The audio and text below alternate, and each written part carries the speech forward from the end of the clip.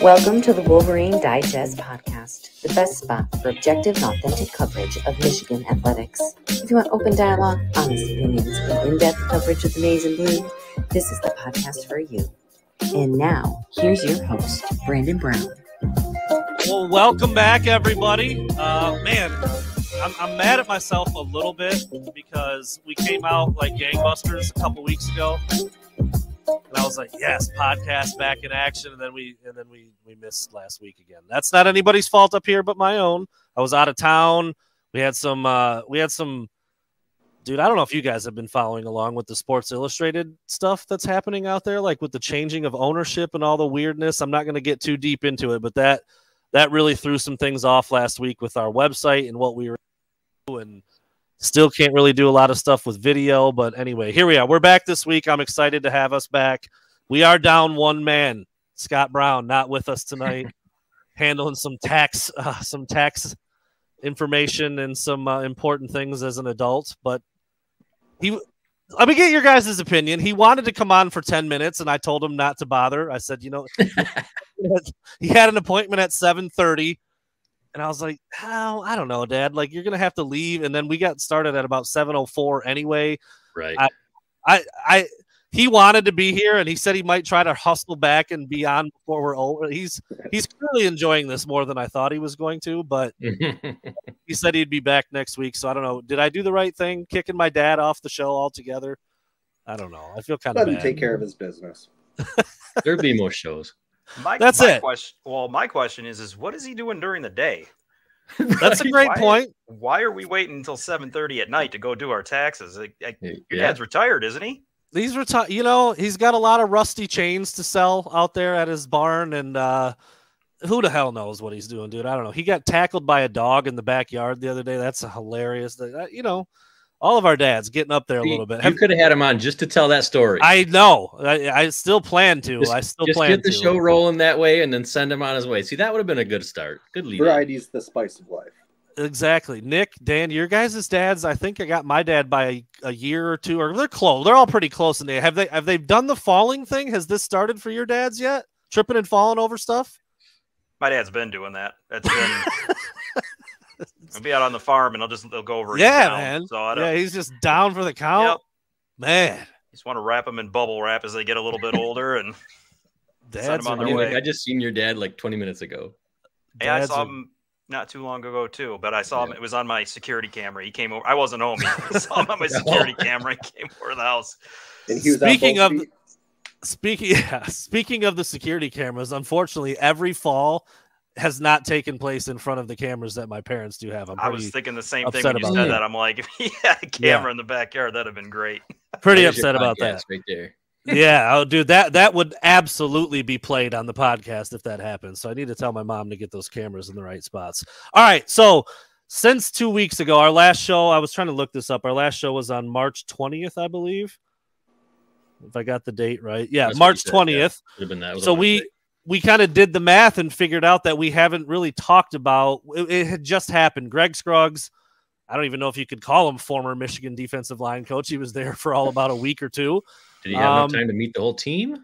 Yeah, I don't know. I mean, I really don't know what had happened yet to that point, but unfortunately he made a boneheaded decision. Yeah. Got in trouble for a DUI. You never like to see that, obviously. And we never, as the media, we never even got to talk to the guy. I don't know anything about him. Was looking forward to what he was going to bring. He had some high marks coming in. Unfortunately, he had to resign because of that, and it is what it is. Now Michigan has hired Lou Esposito to take over the defensive line position, so Sherrone Moore's staff is complete again. And I don't know a ton about Lou Esposito. He's done a lot of stuff in the state of Michigan. Trying to bring this up here. So he started off, he went to Memphis. That's where he played his college football. He was an offensive lineman. Then he was at St. Joseph's in Indiana. And then after that, it was all Michigan stuff. He was at Western. He was at Ferris. He was a head coach at Davenport out in Grand Rapids. And then most recently was at Western Michigan. He actually got hired to coach at Memphis, right. But never even he was there for like a month, and then he took the job at Michigan. So returned to his alma mater for a very, very short amount of time. and now he's going to be at Michigan. So I guess we were not going to spend a ton of time, and I don't expect you guys to know much about this guy. I don't either. But when you have turnover like you already had, so you went from Mike Elston last year, who was obviously really good. You get Greg Scruggs for a couple weeks. Now you've got a new guy. I mean, are you thinking this is an issue? Michigan's trying to find depth along the defensive line. You know, you've got a couple studs in Mason Graham and Kenneth Grant. Feel pretty good about your starting edges, but now you're trying to figure everything out, and you've got another new guy in there who hasn't been there very long as you're trying to go through spring ball. I mean, is this a big deal, or would you rather have this kind of crap happen now? I mean, I don't know, Dan, you're making some faces. What do you think? It's obviously not how you draw it up. I mean, it's obviously a bad look for recruiting. It's a bad, that, he had 2 weeks, but he's reaching out to recruits. Yeah. That's as soon as he's on the job, he's probably reaching out to them before he's meeting the team the players on the team that's already here. Yeah. So, I mean, it's a bad look there. I mean, I think you got to think Sherrone Moore thought he was the guy for the job, right? Esposito wasn't his first pick. So, right. I mean, that's not great, but I mean, we'll see. I mean, it's not, I don't think this is great. No, I don't think it's too alarming necessarily. It's a boneheaded, stupid mistake. I want to point out, I read Angelique Chengelis' article about this. She was first on the story, and it happened about 2 or 3 hours into St. Patrick's Day in the middle of the night, 2 or 3 a.m. So that's silly. Just get it out of the program.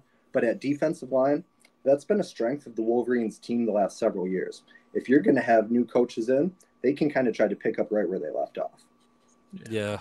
I'm going to kind of just go with what Eric said right there. Like, boneheaded decision number one, get an Uber, I don't know a Lyft. Yeah. I'm pretty sure you world, can afford really, it. you can't get somebody to drive you pretty well. But in terms of, making the split now, and to your point about, is it better for it to happen now or later in the season? I think if it was going to happen, now's the time. And I think Sherrone Moore did the right thing and cutting ties right away and saying, hey, the culture here is we're not going to play games with this kind of stuff. You're going to let you go, and we're going to start clean. And I think that even says something to recruits. Just says, hey, we're there's no funny business here. Like, we're Michigan. We're not going to deal with these distractions. We're going to just cut ties, and we're going to move forward. Yeah, I don't know if it was labeled as a resignation, but we all know that that's not exactly what that always means. And I would assume, hey, write it how you want, but you're gone, man. Sorry, you just can't be doing that stuff a week into the job or 2 weeks into the job, whatever it was. And yeah, it's just not a good look. I mean, anytime something legal happens or a guy makes a bad decision and you got to fire him or move on from him, especially so quick, it's just not great. Dan's point, I hadn't even really thought about that. Yeah, like, he's probably in the vehicle on the way to his first day on the job talking to recruits. Like, you've got to get that going immediately. Recruits are on campus that weekend. Yeah, and then 2 weeks later you pull the plug, and maybe I don't know who's ever doing cleanup on that, trying to say, yeah, we had a little something happen. There's going to be a new coach now. Let us figure it out. That's obviously not what you want to be dealing with. Yeah, kids are coming to campus right now, visiting. Obviously, spring ball's going on, and the spring game's right around the corner. So yeah, I mean, he was probably talking to guys, I can't wait to see you on April 20th at the spring game. Going to be awesome to finally meet you and see what how you fit. And now he's gone. Lou Esposito comes in. He's only been there for a couple days. Now he's got to pick up the pieces a little bit. But yeah, Michigan's done a great job there. They've got some really good dudes in position already that are going to play this year a lot. And that's I think when your players kind of set the tone more than maybe even the coaches do at times, like you're obviously got a pretty healthy thing. And that's kind of been Michigan's MO over the last couple of years. So looking forward to meeting Lou Esposito. We've been able to talk to a couple of the assistant coaches that have been hired now that spring ball is going on. Got a chance to meet, obviously, Wink Martindale a couple weeks ago. We're going to talk about him a little bit because we missed out on that last week, and I know we all wanted to talk about Wink. Brian Jean-Marie back in the program. Talked to him earlier this week. Still looking forward to talking to some of these other new guys that we haven't had a chance to meet yet. Lou Esposito being one. Another one that we got a chance to meet. Love everything about how he conducts himself so far. Sherrone Moore loves the guy, calls him a beast. He's incredible on the recruiting trail. Regardless of what the OSU slapdicks say, he's a good coach and he's good on the recruiting trail. Tony Alford has already had many big-time recruits on campus, guys that, I mean, dude, I'm just going to call a spade a spade. Guys that Mike Hart didn't even recruit. Like, dudes high enough on the top 100 list that Mike Hart really didn't even go after. Tony Alford's had them on campus already, including one dude named Bo Jackson, which is just hilarious. He is from Cleveland. Ohio State's also high on him. We'll see how that goes. But anyway, just the thoughts on Alford as a coach. He's already getting big-time dudes on campus. This was one of the questions that Zach sent in, our potential 6 podcast panel member who has not been here yet. He did send in a question like, is this the year that Michigan gets – well, they did last year too, I guess. Jordan Marshall was a pretty big get out of Ohio. But, you know, is this a year where Michigan can stack up a couple big-time backs because they run the ball a ton? They've got Tony Alford. Now they've got kids coming in on campus. Like, is this – Eric, you've reached out to some – I don't know if you've reached out to any running backs or not, but you have been talking to some recruits. What are your thoughts on Alford coming right in, making a splash right away? And yes, getting a kid to commit is not the same as just getting them on campus, but it's a start. You got to start somewhere. Yeah, he's off to a great start. He had success getting high-profile backs to commit when he was at Ohio State. So we've seen he can seal the deal. And this year, he has a really special opportunity in my eyes. He gets a chance to work with Donovan Edwards and kind of show what his vision will be for Michigan's running backs going forward. And Donovan has so much straight line speed. He can do a lot for the team. And that'll be a great example for how running backs will function in the Michigan offense under Alford.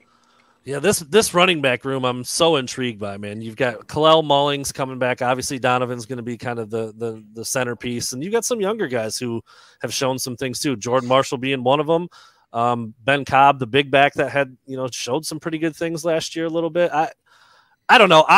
We talked about this quite a bit during the last show, the Tony Alford thing, just kind of in general from top to bottom. Coming from Ohio State, his track record, he is an older dude now at this point, but what we think about him in general, I mean, we tried to talk about it without disparaging Mike Hart because he's Mike Hart. I mean, he's a legend at Michigan. He did a good job while there, but I think we all were kind of in agreement that like recruiting could have been better at that position, and it seems like it's kind of headed that way. I don't know. Dan, Nick, what are your thoughts on, again, I know you guys aren't in the building, neither am I even, and I do this for a living, but what Alford's done in the short time here?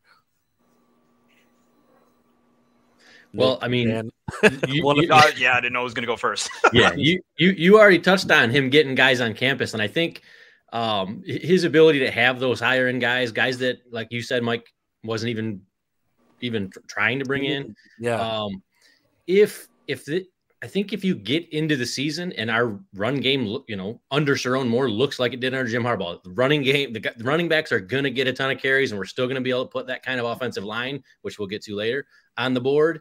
If you're put yourself in a high school senior making a decision, you're the number 1 running back in the country. Like, what are you looking at? If you get in season and it looks like it did, like those guys are still going to get those kind of carries and the offense is going to look like it did, and he's able to get the top guys to come in and pay attention to that, I think it could be huge. I think he could potentially bring in some guys that, might be, dare I say, better than Corum someday. I don't know. If you're bringing in the best guy in the country just to take a look, I mean, what have you seen over the last 2 years that would make, if you're that guy, what have you seen over the last 2 years of Michigan that would make you not interested in this program? Yeah. All you got to see is that it looks the same under Sherrone Moore, and we all think it will, right? Yeah. Multiple 4-stars have been on campus in the 2025 class. 2026 5-stars like begging for a Michigan offer publicly. I mean, like that wasn't really happening before, and Alford has been credited for a lot of that. My question is, why was Mike Hart not targeting these guys? It's not like our run game has been bad. Yeah. Good call. That's what I mean. All you got to do is make them interested. You had 2 guys last year that were 1,000-yard. The season before that were darn near 1,000-yard rushers, and Corum, without getting hurt, might be up for the Heisman. Yeah, I mean those guys should have been lining up at the door. Why were we not going after them? You I don't know if you can see in the comments. CJ put in there the more Ohio State talks crap about him, it just reaffirms that he does a good job. And I think he's right. Ohio State's salty because they know we got somebody that's going to bring in the talent that they've had the last 10 years. Like, they're worried. I think Ohio State, they got a decent guy to replace Alford. I think they're pretty happy with that hire. I know Ryan Day tried to take like a veiled shot at Harbaugh. Did you guys see that? He's like, unlike some people who are born into a football family or something. I'm like, come on, dude, give me a break. But Yeah, I think you're right. I mean, with Ohio, like if they really didn't care, like they wouldn't say anything. But they're like having to convince themselves and get in these arguments. Like Alford has been a stud and a staple of that staff for a decade, and there's no other way. Yeah, he's a little older now. Maybe some things have changed. He's doing things a little differently, but I still think, and I love Mike Hart. I still think it's an upgrade. I still think he's going to do better on the recruiting trail, and he's done a good job with the guys that he's had in his room before too. So absolutely, a very important part, I believe, is that Michigan's offense has shown it can support 2 very productive running backs. Yes.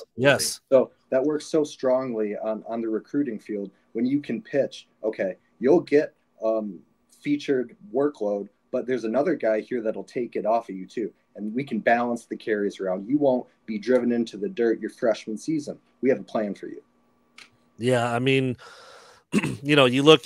There's a lot of attention being put on Tony Alford right now. What he's doing, how he's going to recruit, and how different it's going to look. And again, it's early. It's spring ball. He hasn't landed any of these guys yet, but even getting them on campus is a change from what we've seen in the past. And you know, he can sell a lot. He can sell a lot about what he did when he was at Ohio State, and now the fact that he's at Michigan with an even more running back friendly system and alignment, you know, a group of linemen that are expected to be good. And to Dan's point, a scheme that's like, dude, why wouldn't every running back want to go there? It just seems to make, it seems to make perfect sense to kind of get that lined up. On Michigan's offense, like there's a lot. Well, this is pretty much what we're going to talk about today. Michigan's offense. So there's the running back room is probably the most solid. No question marks, really. You know who's RB1. You know who's going to get carries behind him. Maybe down the depth chart a little bit, you do wonder, like, are we going to see Cole Cabana this year? Is there going to be somebody else kind of pop up and do some different things? That would be about the only question mark. Tight end, 1, super solid with Colston Loveland, but beyond him, I don't know. We'll see. Offensive line, we're going to get into pretty in depth here in a little bit, replacing all 5/6 starters from last year. And then now wide receiver too. We talked about this a little bit last week, but is there, I'm just going to ask it straight out. We heard Tyler Morris talk this week, and he was kind of talking a big game. I'm not trying to shoot him down. He showed some flashes of some pretty good ability, especially in that Rose Bowl against Alabama, that long touchdown. I didn't know he had that in him. I wasn't even sure he could do stuff like that. But he talked this week, and he said, if I'm in the slot, I'm going to make a play. If I'm outside, that I want to be that guy. If you need me to block, I can be that guy. Does Michigan have a true wide receiver 1 on this roster right now? It be Tyler Moore? Do you think he's talking a big game, or can he be that guy? No, Tyler's got that in his bag. So he suffered a knee injury between like his junior season and then what we see now. In between there, he had to recover from that. But watching his huddle tape from high school when he was partnered with J.J. McCarthy, I remember he was a burner. He was taking the top off of defenses, and they had to account for that speed that would be running downfield into their secondary. So he reminds me a lot of some Donovan Peoples-Jones to him. You could put him on the outside, and like he said, he's got a frame where he can be strong enough to go up and make a catch or, a quick dig route and secure the ball. But he has the speed to stretch the defense too. So I think he does offer a lot. Like I said, that catch and run against Bama, I mean, I think it was a linebacker that was initially chasing him, then a DB did get into the mix, but he had enough speed to get all the way down the sideline, get into the end zone, strong enough to reach the ball across the pylon. To Eric's point, I remember I was covering recruiting more completely at that time. He was not like even ready to play as a true freshman. So like what we're seeing now is him just kind of like coming into his form because he tore his knee up pretty bad. I thought it was actually during his senior year. I could be wrong on that. Yeah, that sounds could go back and look, but I know he wasn't ready to compete as a true freshman. I mean, beyond him, I'm not going to say. I'll let Nick and Dan jump in. Nick, if there's, the receivers. First of all, they've never had a huge role at Michigan. We can start there first. Like, what do you really need your wide receiver 1 to do? But is Tyler Morris that guy, or is it somebody else? I was just thinking about this the other day. The big prototypical wide receiver that we had when we were growing up watching Michigan. You had Amani Toomer, you had Braylon Edwards, you had dudes on the outside 6'3", 6'4", that could go up and get a contested ball. Someone that you had to double cover if you were the defense. Like someone you had to put 2 guys on all the time. And it felt like once Rich Rod came in there, we got real short at the wide receiver position. And it's been an uphill climb ever since. And not to say that we haven't gotten production out of that. I mean, we've had receivers that have gotten production, even though they might lack the size. I just don't know if we have that on the roster right now, that big guy to throw it to. Luckily, we got Colston.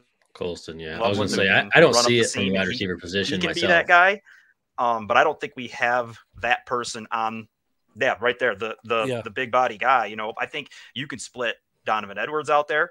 I think he's going to end up probably in the pass game, maybe even more so than he was last year. Yeah. But I think it's going to be more receptions by committee when it comes to the wide receiver group. That's just kind of how I envision it, with Colston Loveland being the stud, almost like a Brock Bowers type. He is a stud. There's no doubt. He may end up being the leading receiver on the team. He's that good. I'll shift the question just a little bit for Dan to close us out on this topic. Dan, Nick, myself, we're all 40, pushing 40. Are we turning into this old man where you think you got to have a 6'3"? Do you even need that anymore? Do you need a 6'3"? And to CJ's point, I think he's also in our age bracket. Who's the big body go-to guy? Do you need that anymore? I mean, look at some of the guys that dominate the NFL. Tyreek Hill, certainly nice Justin in the red Jefferson. zone. Yeah. Okay. All right. I mean, you're not going to. The reason you're not going to have them here is because you're not going to use them enough. You're not going to use them the way they want to be used. For the same reason that getting those big time running backs on campus to watch this offense is a big deal. Even if they take a look at Michigan, they're not going to see what they want to see. Yeah. So, you know, I don't see anybody on this roster that's really going to take that step. And I don't really see you bringing the top guys here. That don't mean you can't get guys. I mean, obviously, you don't have to have top 50 guys to turn into studs. It only takes one, Dan. It just takes one. Yeah. It just takes one. But I mean, we had Nico Collins back in the day. We just didn't have anybody to throw it to him to make other guys want to come here. So, you know, no, you don't need them. You've got guys like. I guess is my answer. Did we have it last year? Nope. And we won the Natty. Yeah, not really. So, I mean, Roman Wilson wasn't that big-bodied guy, but he made plays. Cornelius Johnson was the big-bodied guy, but he wasn't like a go-to. I mean, he was a good player. I like Cornelius Johnson. Made some really big plays, but he wasn't the guy every week, week in, week out that teams had to scheme for and put on the top of the scouting report. He just wasn't that guy, and that's okay. He's probably going to end up playing on Sundays. He'll probably be pretty good, but at Michigan, he just wasn't really utilized that way. To Nick's point, you go back to Nico Collins. Donovan Peoples-Jones never had a 100-yard receiving game at Michigan. Not one. Nico Collins has now turned into a bona fide #1 receiver in the NFL. Probably going to take a little bit of a number 2 now. Yeah, to Stephon Diggs. That team is looking scary, by the way, the Houston Texans. But anyway, it's all valid. It's all relevant. And to Dan's point, too, I remember thinking the same thing. Oh, God, when Michigan was recruiting Bryce Underwood, the #1 quarterback in the country, 5-star from Belleville, I'm like, bro, he's going to come watch Michigan play and they throw the ball 11 times. He's not coming there. Like, you hate to admit it, but it works the same way with receivers. They want to catch passes. They want to make plays. They don't want to finish the year with 37 grabs and 4 touchdowns. They just don't. But on the flip side of that, then where are the stud running backs who want to carry it 25 times a game and score 20 touchdowns? You got to have one or the other, I would feel like. And maybe we're kind of shifting towards that a little bit with Alfred recruiting. I'm curious. I like Tyler Morris. I like Samaj Morgan, but yeah, neither of them are to use Nick's term, the prototype 6'3", 6'4", big body, red zone. They're just not those guys. They can make plays, but I do think, I do think portal shopping for a wide receiver is probably important after spring ball. I think you try to get one more. Maybe 2. I think CJ said that. Yeah, find 1 or 2 in the portal. Go from there. Because beyond those 2 guys, like, is there another guy that's caught a ball? Carmelo English is no longer with the team. He had at least a touchdown last year. You're going to – I don't know. I don't know if we want – is this mean to say? Do we want 60 snaps of Peyton O'Leary? I don't know if that's the move, you know? Oh, boy. I don't know. I think you do need to go and try to find a playmaker in the portal. But again, hard to shop that. Dan, what do you say? What do you say to a receiver if you need one bad and you want it in your Michigan staff and you're trying to get him? Just show him. Yeah, Frederick Moore. Okay, there's another the trophy we just won, I guess. Yeah, that's not bad. That's about all I got. But I mean, you're it makes me think of our conversation last time about the quarterbacks. Like, and when I said, like, I don't know if it really matters because we're not going to do it, and we don't have the tools to do it if the dude can throw. So let's kind of tune this thing up and run it a little bit of a different way. Yeah, just pitch opportunity. It's there. Yeah, and it's an NFL friendly system. You know, you'll learn a lot that translates to the next level. But I don't know, man. You guys were dynamic pass catchers in your day, Nick and Dan. You want to catch the ball, right? Caught about 8 balls as a senior. I caught maybe like 10. Yeah, New Lothrop varsity football, a lot like Michigan football. Run it 32 times in a row. You know, just get out there. Hey, how was that offensive line on that New Lothrop squad? Strong, small but strong, right? That's what I would say. Average probably what, 170 at best. Not very big. Very big. No Joe Moore Award winners in that group. I'll tell you that. Quite. No, not quite. But anyway, still pretty fun to think about that back in the day. And like Dan said, Michigan made it work without a dynamic outside receiver. Roman Wilson, I think he ended up with 10 or 12 touchdowns. He was pretty damn productive. He was pretty good. Yeah. But wasn't that prototype though. Our ability to stretch the field, but he still wasn't that big guy that you can target in the red zone. Like that's one thing you could tell wide receivers is, hey, defenses are going to put 8, 9 in the box. You're going to get opportunities one-on-one to make a play. That's one thing you can tell them. Okay. And, honestly, I think that could be a strong selling point to running backs. If you remember, Blake Corum has so many carries from inside the 5 last year, and he ended up with well over 20, 25, 27 touchdowns. Yeah. There's a reason for that. Yeah. They found a way to make it work. Here, by the way. What was that? I said, I think we're overlooking somebody. Who are we overlooking? To line up on the outside. Dono. Yeah. I said that earlier. I think Edwards is going to be out there. Line him up out there. Yeah, he's going to be out there. He will be. How much this year? We'll see. Formation. Your 2 outside receivers are a tight end and a running back. And hey, if they're your best pass catchers, you throw them out there and you let them make some plays. And Oregon quarterback can run too. I had this down the list a little bit. Let's jump into it then right now. That's a good segue into it. Donovan Edwards. I love that kid, man. I've been, going back again to covering recruiting. I've known him since he was in like 9th grade when he could barely put together a sentence to an answer. Now he's so mature and his answers are so well thought out. Having him at the press conference earlier this week or last week, I guess it was just awesome. He looks freaking jacked. He's up 14 pounds. He looks the part of everything you would ever want for a running back. We know how he can catch it out of the backfield. We know he's got the straight line speed. The vision has caught up. The patience has caught. He's everything you want in a back. Michigan is dealing with a brand new starting offensive line. They're trying to find a quarterback. They're trying to find an entire identity on offense. Are you buying? We'll go Nick first this time. Are you buying or selling the Donovan Edwards breakout season? And that probably could mean something different to each of us, but we've seen the flashes. Obviously, he's got the ability. Are you buying a monster year out of Donovan Edwards? I'm going to buy it compared to last year. Yeah. I think last year was a little, and he would probably even say it too, a little bit disappointing in terms of his overall numbers. Obviously, in the national championship game, he broke out. But I could see him being, the guy this year. But like you said, it's going to look different. It's not going to look like what Blake Corum did. It's not going to be 25, 30 carries a game, I don't think. It might be 20 touches a game, but it's going to be a mix of the run and the pass game, even possibly some trick plays throwing it. Mm-hmm. But yeah, I see him having a breakout season. There's you don't have to sugarcoat it. There is no question he would tell you last year was a disappointment. He obviously finished with a bang, had an incredible national title game. But before that, dude, it was like all year. Everybody up in the booth, and I know the fan, everyone was like, what's up with Dono? Like every time he get the ball, he get tackled in the backfield. He wasn't making a lot of big plays. Even sometimes they'd get down close and they'd take him out. And you just wonder, like, God, what's that doing for his confidence? And now he's back. Blake is gone. He knows he's the guy. Eric, I guess let's just put one stat out there. What would be a successful year for Donovan Edwards in terms of touchdowns scored? Like how many times you just mentioned Blake's number. Sure. You just mentioned Blake's number, which was crazy. I think led the entire country, actually.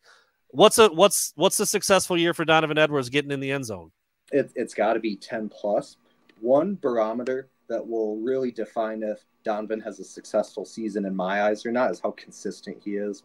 Mm-hmm. As you've mentioned, we see that the talent is there. The raw physical skills, they're pretty indisputable. He's got it.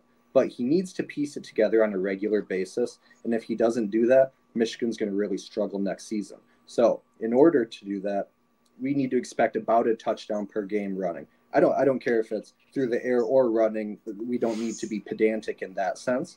But Donovan needs to be around 10, 12 touchdowns for it to be a really solid year in my eyes. Yeah, I mean, he showed Ohio State a couple seasons ago, Washington obviously in the title game. Like, I mean, dude, any handoff, he could take it to the house. Even more of a threat in that way than Blake Corum was, in my opinion. But Blake was a little more consistent, had the more forward lean, better vision, a little bit better in the hole. But Donovan's got that big playability, and he could really do a lot. Dan, I'll finish with this about Donovan Edwards. There isn't that, well, we'll see what Kalel Mullings looks like. He's been pretty damn impressive at times too, but there's not like a 1-2 punch now like there was last year where you're like, dude, I mean, they might be the best duo in the country when you're talking about Donovan and Blake. I don't think people would quite say that about Donovan and now Kalel.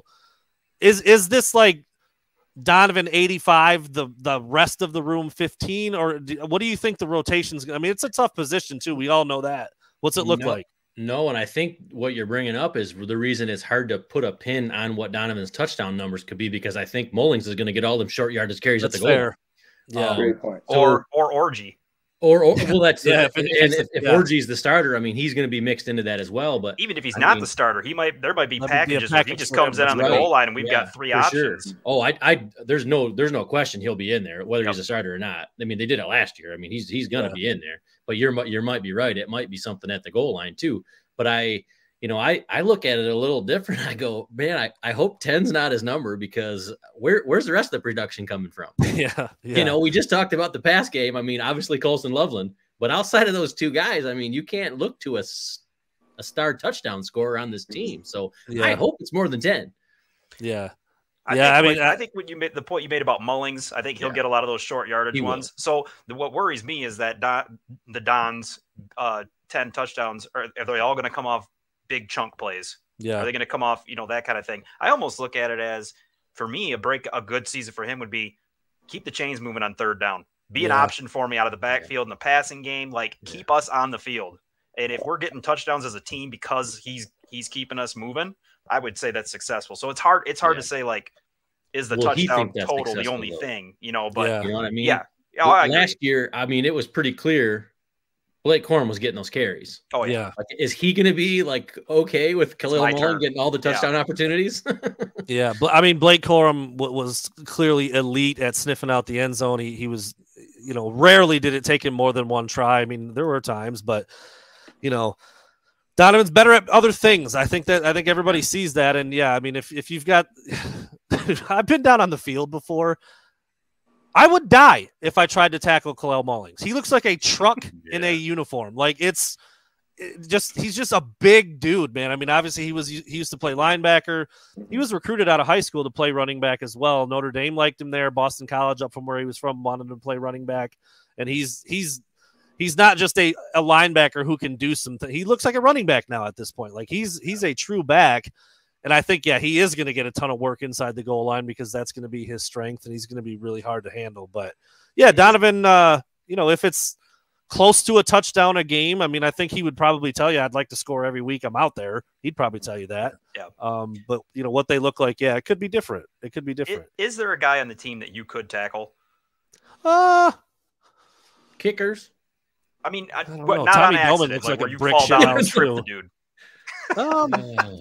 Let me find who's the lightest person on the team. I mean, I'm 220 these days. I think I could knock someone a little bit. You could get in the way.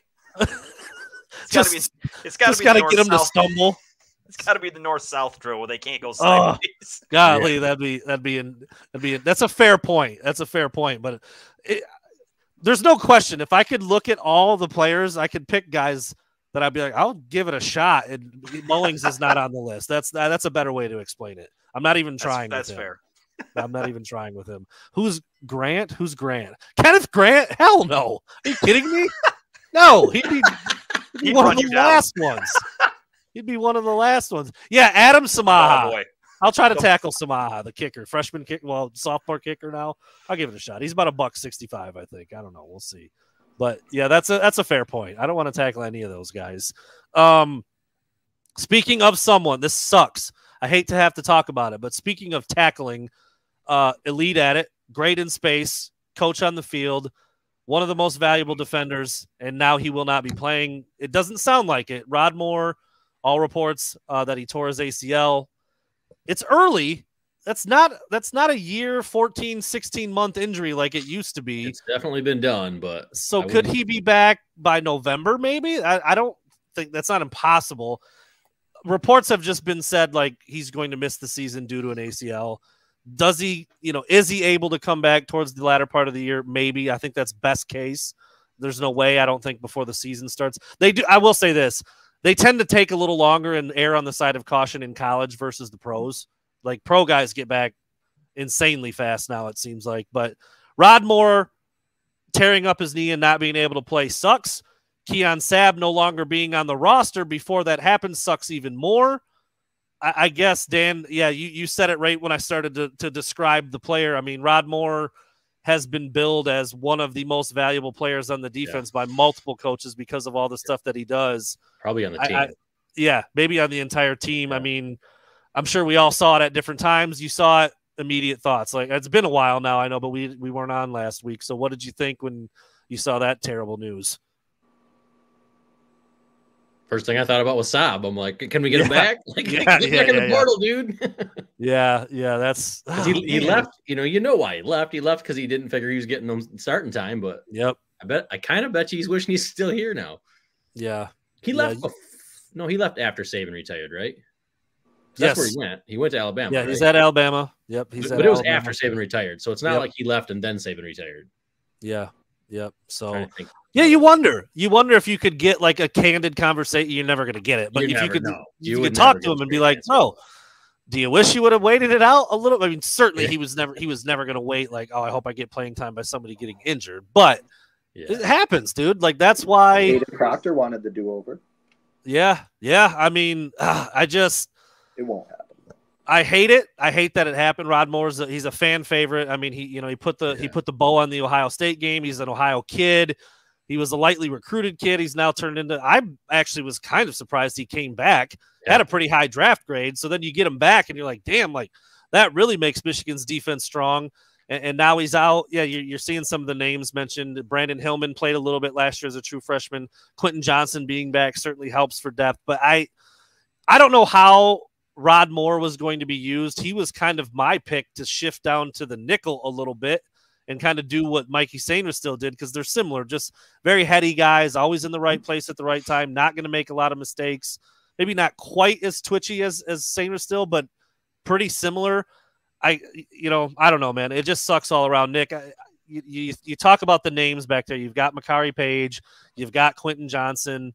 You've got Jaden McBurrows. Of course, Will Johnson's going to be an anchor at one corner. Like, dude, can they make up for that? Like, it just seems like such a big loss, dude. I hate it.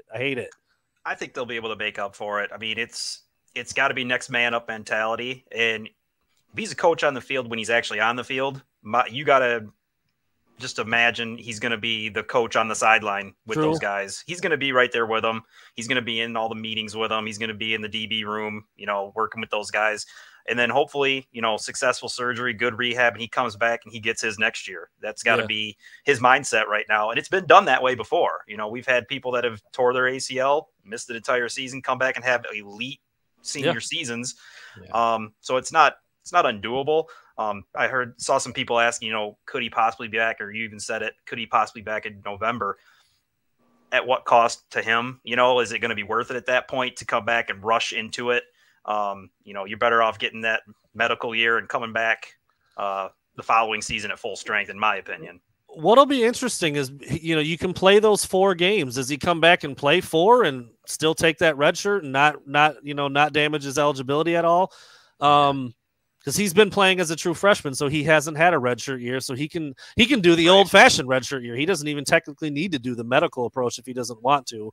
So, yeah, it's a bummer. I'm with you. I mean, I think Michigan, they've got other veteran guys back there, but he was.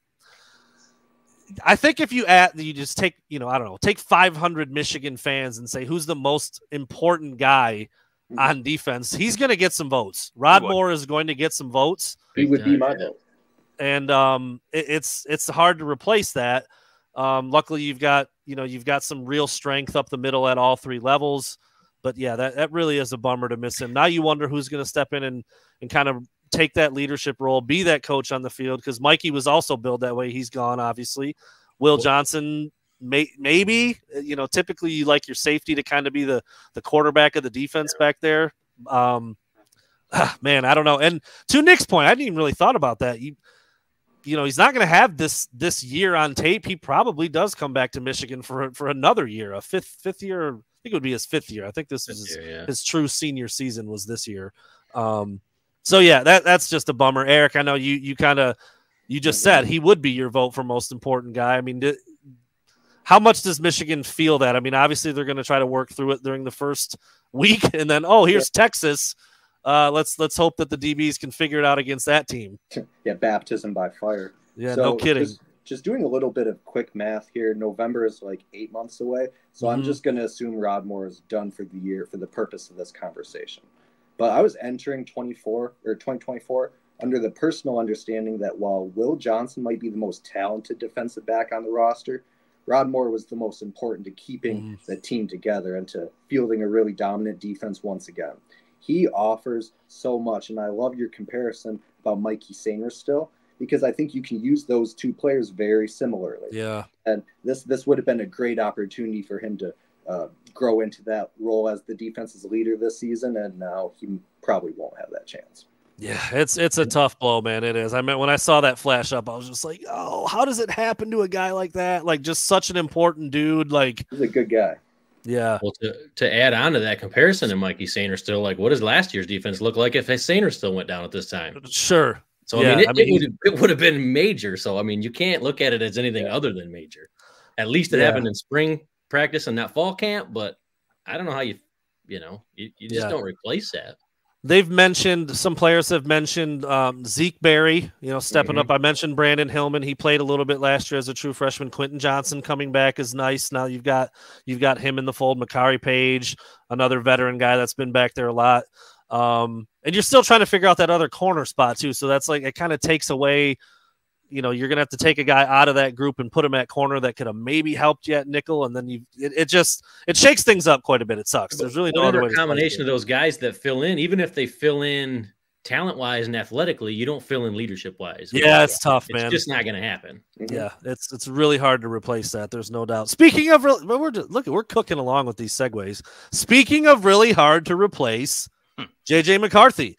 JJ, what was the nickname? JJ McHeartthrob, they're calling him these days. Have you heard this? JJ McHeartthrob. I did not hear that one. The golden boy, the poster child. I mean, he really is like everything you would ever want in a quarterback, like between the ears. He's never going to get in trouble. He's never going to have problems with his teammates. He's never going to not work. He's never not going to study. Like, he's perfect up there. His athletic ability, his throwing, people still think maybe he can't really throw. I'm like, dude, just find his 6 best throws and shut up. Like, that's what I want to say to everybody who's like, no, he didn't throw it 50 times a game. Do you need him to throw it 100 more times to see that he can do every throw like with ease? I just don't understand. What was his completion percentage? Super high. And he played like 400 less snaps in the fourth quarter than those other quarterbacks because Michigan whooped that ass every week. Like, it's such a weird reason for why people are trying to write him off. I think he's going to be good in the NFL. He's a little small. Like, if he gets just whacked sometimes by some of those dudes, but there's been other quarterbacks who haven't been big hulking guys that have been phenomenal. You can't touch him anymore. Yeah, there is that. You can't touch him, so he'll be fine. There is that. So we were talking. 219 at the combine. He's getting bigger. He did bulk up a little bit. He was 219. He was 219 at the combine, and he has looked a little bit bigger. And he needed to get bigger, to your point. Yes. Yeah. So we were talking about this before we went live, and then we all were kind of like, why we just do this on the show? Like, this is the show. JJ's draft stock has risen a lot. I mean, again, you had Caleb Williams, you had Drake May, you had Jaden Daniels, the Heisman winner, Michael Penix, Bo. This is a really good quarterback class. There's a lot of quarterbacks that teams like. And JJ is now one of them. I mean, he's climbed the board. He looked really good at his pro day, looked really good at the combine. Jim Harbaugh's been playing chess, not checkers, for about a month, trying to get someone to jump into that 4th spot so he can pretty much have whoever he wants at number 5. That's hilarious, isn't it? If the top 4 teams all take quarterbacks, Jim Harbaugh essentially has the number 1 pick in the draft because he's already got his quarterback. So anyway, that's a discussion for another day. Where's JJ going? Who's he going to play for in the NFL? We will start with – go ahead, Eric. Where do you think J.J. McCarthy ends up playing his NFL football at? Yeah, so I wrote about this earlier today. NFL Network, the Lance Zierlein, might be mispronouncing his name. Apologies, Lance. But he released his mock draft 3.0, and he had the Minnesota Vikings moving up to the number 4 spot via trade to take J.J. McCarthy. And this is a move that we've seen predicted through other mock drafts up to this point. And while it is smokescreen season, so it's hard to tell what's real and what's illegitimate at this stage, JJ has all the tools. And there's a lot of quarterback needy teams at the top of this draft. So Minnesota at 4 taking JJ seems to make pretty good sense to me just on the surface. And where is Minnesota like now? Are they like 9 or something or 8? Yeah, they're lower. Top 10. They're lower than that, I think, even. Yeah. Maybe 12. I think they might be 7. Somewhere. Okay. Anyway, they're behind the top 5. They would trade into number 4 and take, I think is that the Cardinals? I think that's the Cardinals pick. It's the Cardinals, yeah. So, and they don't need a quarterback, although who the hell knows what's really going on with Kyler Murray. They seem to have a problem with him every other week. But anyway, they're not going to take a quarterback. So the thought is that somebody will, the first 3 teams are going to, and the thought is that a 4th team could jump in there. Nick, do you think that's what happened? That seems to be like the most common thought, but I don't know, man. There's some other things that make sense too. It's the most common thought, but man, I feel like with the NFL draft, everything that you think is common never ends up actually panning out that way. We all sit there, we watched the Lions draft last year. We're all going, what the hell are they doing? And then it turns out they're, perfect picks. But I think JJ to Minnesota would be interesting just for the standpoint of we'd get to watch him twice a year. That's true. Going against the Lions, that'd be fun. But if he's super successful, I don't know that would be as fun either. I do see Minnesota jumping up because they don't have anybody. So we all took guesses at it. We were all wrong. Minnesota picks at 11 by the. I thought they were below 10. That's yeah. Maybe I seen a mock draft where they traded to 7. That might have been what I saw. That could be too. Yeah, that's Tennessee. I seen a mock draft where they took him at 7. I think. So you've got Chicago at 1. Presumably going to be Caleb Williams. Excuse me. You've got Washington at 2. Presumably going to be Drake May. You've got New England at 3. I think there's some interest for JJ there. I know, Eric, before we started the show, he does kind of just feel like a Patriot somehow. Is it because of the Brady thing? Is that why? Yeah, I think so. That'd be the coolest place for him to get drafted, I think. He does kind of seem like he would fit in there with I know Bill Belichick's gone, so there's a different vibe there now, but JJ is such an indisputable winner at every level of football he's played so far. To me, it seems to be the perfect gap to bridge between, the Mac Jones situation happened, but Brady to JJ makes sense. It kind of does feel like it makes sense. I don't know if they'll do that. Again, you've got Jaden Daniels, you've got Bo Nix, you've got Michael Penix. I saw Michael Penix fall out of the first round the other day. I was just going to ask, where is he at these days? Yeah, I don't know. He's kind of made out of glass. I get that. I'm not as surprised about it as you think because he's had a lot of injury issues. A lot of injuries. And then you've got the Chargers and Harbaugh sitting there at number 5, probably going to take either Brock Bowers, maybe the tackle from Notre Dame, Joe Alt. Who knows? The Giants 6, they probably don't need a quarterback, right? I don't love Daniel Jones, but you never know. You think? You never know. JJ might not get past 6. I've heard some rumblings of people wanting he went out there and had some interviews with him and they really liked him. Yeah. So that wouldn't surprise me. Number 7, the Tennessee Titans. Who is their quarterback now? Who's the quarterback for the Titans? I don't even know. Tannehill, he's still there. Will Levis? Yeah. Are they rolling with him? We're late in the season. All right, so Malik Willis. I think if you have to play that game, then maybe he's on the table for the Titans as well at number 7. The Falcons have since that was another popular spot for him for a while there, but now they went out and got Kirk Cousins, so they're good. Number 9, the Bears, they're back in the top 10 again from number 1 and 9. Number 10, the Jets, doubtful, right? I mean, they have Aaron Rodgers beyond for another year, maybe. And then 11, the Vikings, who if JJ fell to them at 11, they would have to be ecstatic about that, as opposed to trading up to number 4. Yeah. And then the Broncos are 12, and they've been talking about them at 11. Yeah, I've heard a lot about the Broncos moving up via trade in the top 10 as well to pick potentially JJ. So do we feel like it's impossible? I've even seen JJ like in the color in the like the jersey swap, whatever. I've seen him in the Raiders uniform also at 13. So is it impossible that he falls below 13? Like impossible. Do we feel like that? Antonio Pierce, the Raiders head coach, said JJ seems to be a top 3 pick. And that's the head coach saying that. Of an endorsement as you can get a head coach on record. Yeah. Yeah. So seems very, very unlikely that JJ makes it out of the top half of the first round. And that'll be interesting to see. I used to talk about this with Chris all the time when we do the podcast, and I may have brought it up with you guys before too. How much do you care about Michigan dudes once they go to the pros? I mean, do you watch them? Like, you obviously with like Aiden, it was he goes to the Lions, like everybody loves him. But if JJ goes to the Broncos, I mean, do you really care? I mean, you'd rather him do good than bad. But how locked into you are you with Michigan guys once they're in the pros? Depends if they're on my fantasy team. Yeah, we've all got a little bit of that going, I guess. I don't know. And are they a stud when they go? Is it someone who was like your diehard, fan favorite when they were at Michigan that's going into the NFL and actually doing something? Which JJ would fall into that category. Right. You're not waking up on, Monday morning going, man, how'd our offensive tackle do yesterday? How many pancakes did he give? How many sacks did he give up? You're not doing that. I mean, I'll look and see how Nico Collins is doing every once in a while. I'll look and see those guys that, are catching the ball. You obviously are watching Moody out there and kicking field goals for San Fran. So, I mean, you're watching a little bit, but I don't think, like you said, with Aiden, it's different. He's right there. We're watching him every Sunday.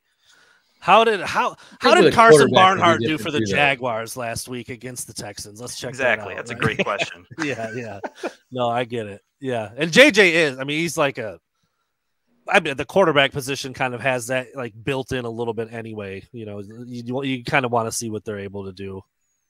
Yeah, I've been unfortunate that a lot of my personal favorites while they were at Michigan never stuck in the NFL. I fancy myself a little Amara Darboh. Back when I was younger, my guy was Steve Breston, and he hung around for a couple years, but neither of them really were, they were never Pro Bowlers. Yeah. All right, let's talk Wink for a minute because we didn't last week. We didn't 2 weeks ago, and then we didn't even do the show last week, dude. I loved everything I heard from Wink at his press conference. He just feels like, I know this reference is not going to land for a lot of people, but it's going to land for Dan. It's going to land for Nick. If anybody else out there is watching from our little piddly hometown, he feels like a Grover, dude. Wink Martindale is about his business. He works hard. He's rocking the modern mullet, like the high fade, but the mullet. This dude's like, he's awesome. I listened to him talk one time. I'm like, I'm all in. He's talking about how he's the OG. He basically created the defense that Michigan did so well with Mike McDonald, with Jesse Minter. It's going to look different. Wink Martindale was billed as one of the most aggressive blitzers in the entire NFL for a lot of years. He's also backed it down a little bit, though, when he didn't have the right guys to do it. So he's not because we all loved Don Brown for a while. Oh, he blitzes all the time. Dr. Blitz, love him. But he never changed. And that was ultimately his downfall.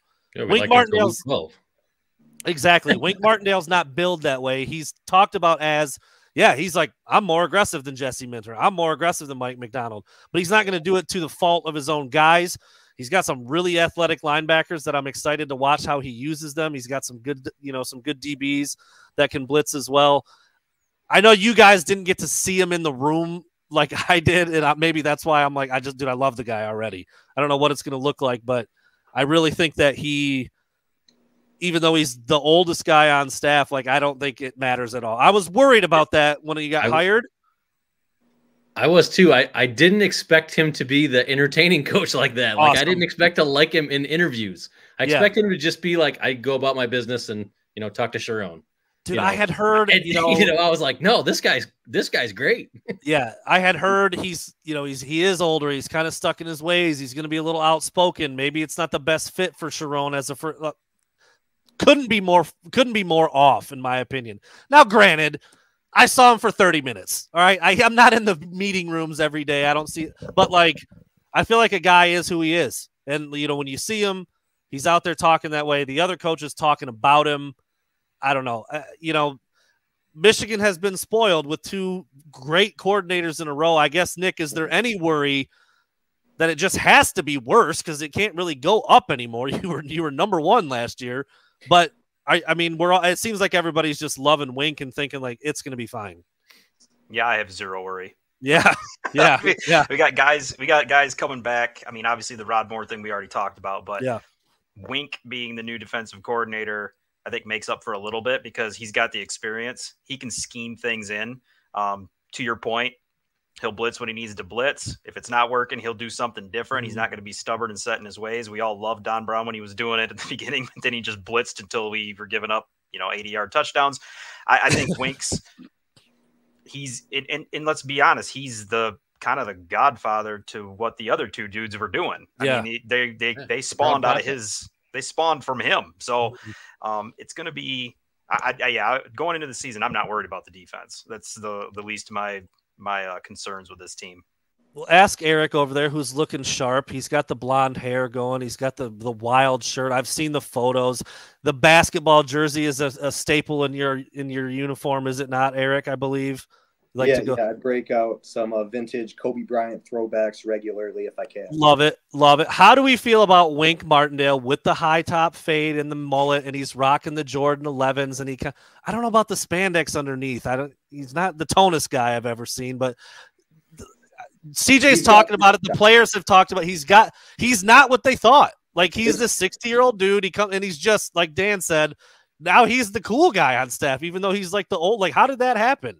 Yeah, there's some relatability there. But I think what has really made me and you, Brandon, we spoke about this, so enamored with Wink right off the bat, is that he seems to have a real tenacity for football. And that's something that comes across when someone is discussing a topic they're really passionate about.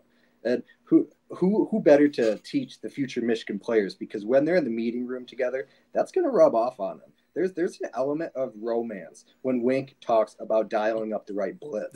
That's special. He has an element of je ne sais quoi to how he talks about football, and it's just really exciting. I like seeing it, and I'm anxious to see how it's going to translate to the field. He may smack you if he heard you say je ne sais quoi, but I like what I know what you mean. I understand. I like it. Not a Grover term. That is not a Grover term, not at all. For those, I'll fill everybody in. Maple Grove, little corner of our country over there in mid Michigan. It's a different world. I don't know, Nick. How would you just one sentence? Maple Grove is sheltered. Well, yeah, there is that. there is that. There is that. But I feel like Wink Martindale could pull up a stool at Big Joe's and he'd fit right in. I'd go back to tough. Tough would be a word. Yeah, tough, hardworking, blue collar. That's all those things. So anyway, I loved everything about him. What's that, Eric? He stands on business. He does stand on business for sure, and he does have a much bigger sense of relatability than I thought he would. I never knew anything about him. I've heard his name. You know him as a coach, as a play caller, defensive guy. I also like the fact that he's a linebacker dude. I don't know what it is. I feel like linebacker guys make the best defensive coordinators. I might be alone on that, but that was Mike McDonald. That was Jesse Minter. Now it's Wink Martindale. It just feels like they kind of get it from, they're in the middle of it. They know back behind them. They know in front of them. They're making a lot of calls. I was just going to say, usually your middle linebackers, kind of the guy, they got the green dot in the NFL. Those are the ones kind of running the show out there. And I think Wink kind of embodies all of that. I loved it. In the Wink Martindale segment? What's that? You know what we're missing in the in the Wink segment? Scott's opinion. Scott, he would be very good in this part. He would have added some good color to that. They're about the same age. Yeah, they probably go about things the same way. Yeah, yelling at the clouds for just whatever. Probably would have reached to the computer and slapped you for calling him the old guy. Yeah, maybe. We're surprised that the old guy's cool. He wouldn't have liked that comment. Yeah, he thinks he's pretty cool sometimes, I think. But all right, last but not least, we'll finish with this quickly. We're at about an hour. Appreciate everybody hanging on, dude. Another like 600 people watch us. Like, what? I love it. Thank you so much for tuning in and listening to us. My dad will be excited. My dad did. Do you want to? I'll actually read the text. I told my dad, I was like, "You want to do the podcast?" And he said, I've got a tax man appointment at 7:30. Dang it, my fans are going to miss me. That's what my dad said. So, anyways, no product placement this week. No. The 600 of you out there that did not get to see Scott Brown this week, hopefully he will be back next week and ready to roll. But we'll close with a little bit of basketball. A lot of football stuff obviously going on with spring ball. Excited that the spring game is in 17 days. But there's some things happening right now, too, with the basketball program. Dusty May made a hire. Mike Boynton, Oklahoma State head coach, billed as a big-time recruiter. Landed Cade Cunningham, the number 1 player in the country a couple years ago. Obviously, everybody knows him. Went on to be the number 1 overall pick for the Pistons. It's funny. We were kind of discussing this, too, before we get on, just to make sure we were all on the same page. Kind of knew a little bit about Mike Boynton. So he was let go from Oklahoma State, and they wanted Dusty May. Michigan gets Dusty May. Now Michigan also gets Mike Boynton. It sounds like it's going to be a really good partnership. I don't know that much about him. I know you guys don't really either. But when you hear that he has 7 years of head coaching experience that just ended last year, and he won a tournament game, and he was decent at Oklahoma State. It wasn't like he got ran out of town. He was there for 7 years, and now he's one of the top assistants for Dusty May, a huge recruiter. I know we talked about what did we want in a head coach before Dusty May was. I love Dusty May's press conference, by the way, too. Very impressed by him. Love the idea of his brand of basketball, really fast, up-tempo, shooting a ton of threes. That's basketball these days, and that's what he wants to do. Now he's got Mike Boynton. I guess we'll put a bow on it here, Eric. Just the thought of Dusty May, his approach, Mike Boynton. We've seen some targets also in the transfer portal. I don't know if you guys have seen some of that. Yeah. But stuff's starting to take shape a little bit. It's still a little early, but I guess just initial thoughts on where things are right now on April 3rd. You can't be anything but excited at the moment. Dusty May has a lot of energy behind him. He's been tied to seemingly every FAU kid who could be entering the portal soon. So that's to be expected. But he's a guy that seems like when he has a plan, he knows how to get it done, and he knows what he needs to get there. And he has a pretty clean slate at the moment. So he can build his coaching staff how he wants it, and he can find the right guys to fill those, 12, 11 open scholarships right now for the basketball team. So it's a very unique opportunity. Dusty can really put a strong imprint and his personal stamp on the basketball program right away. He's been described as like just a phenomenal program builder. You hope he gets the time. The Big Ten is ruthless. It's tough year to year. But he's been described as everything that Michigan needs right now, like culture reshift, filling out the roster.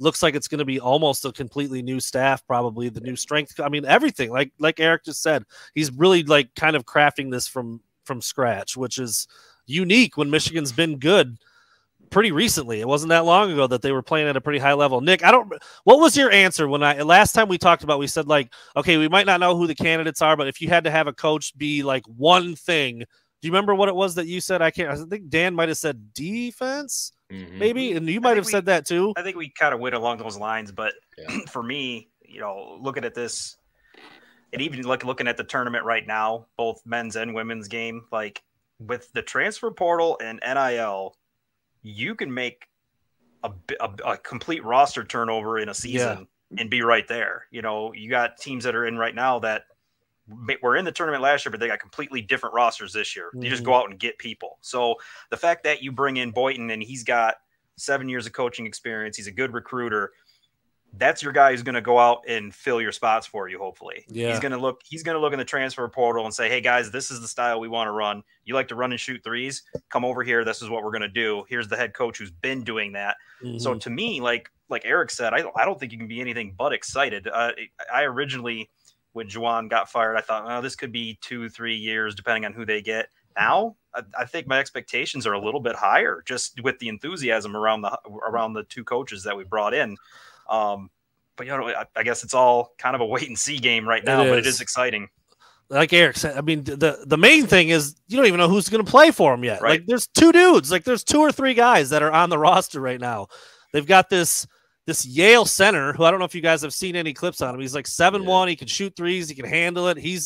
Michigan is the perceived leader for him. Dusty May was in home, I think yesterday or the day before. So like things look pretty good there.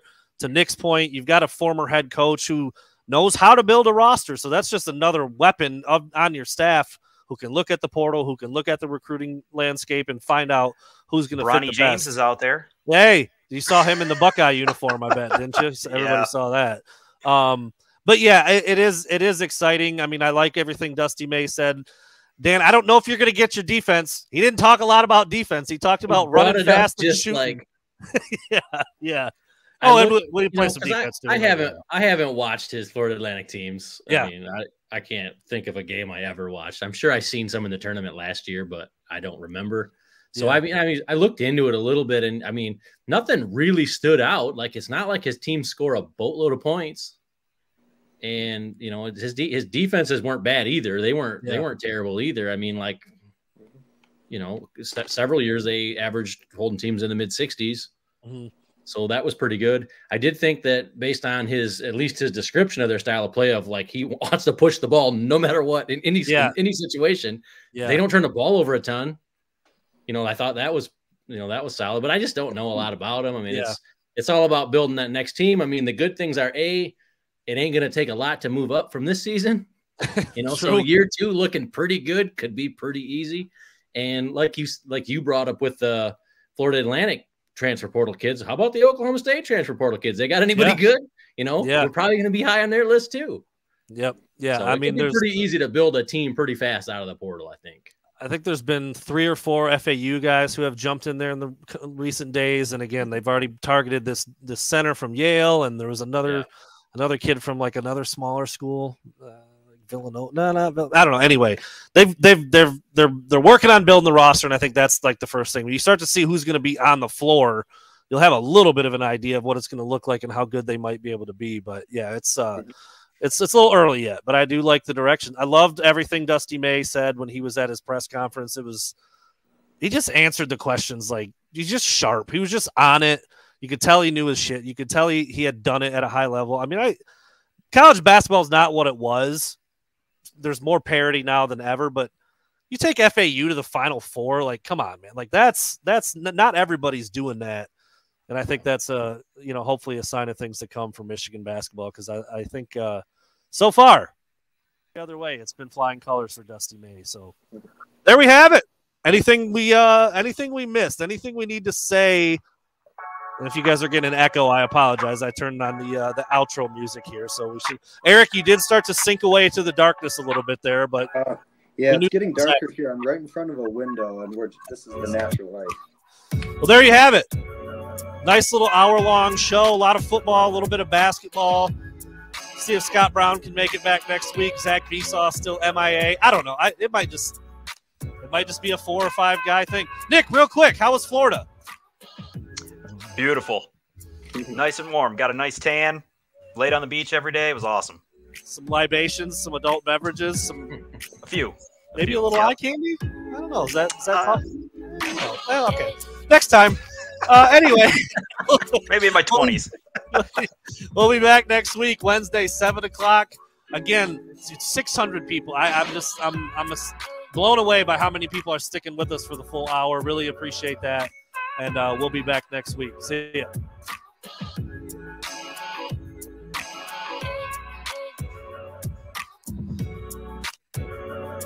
If I could hit the end button.